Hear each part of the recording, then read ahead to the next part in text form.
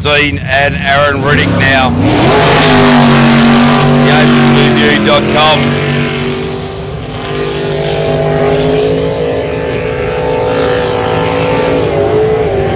Oh, no, spun it out backwards, sort of, wow, motocross style, crusty demon sort of style.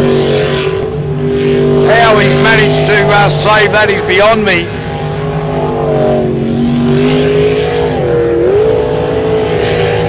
So certainly just getting on with business, not worrying about it at all. Oh, he's running fairly ragged out there at the moment, trying to make up time.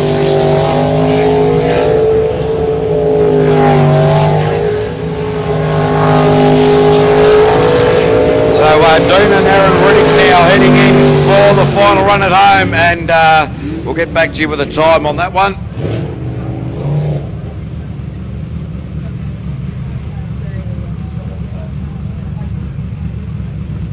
So what happened there, we'll get back to you with the time for Dean and Aaron there.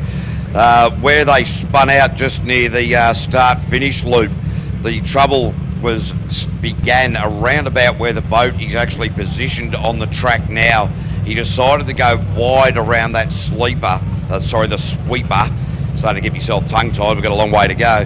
And as he came into that apex, into that right-hander, came in just a little bit too tight, then had to steer back out of it and had the presence of mind to loop it around somehow. Beyond me, I don't know how he managed it and keep it back on course. So really very good driving from these rookies.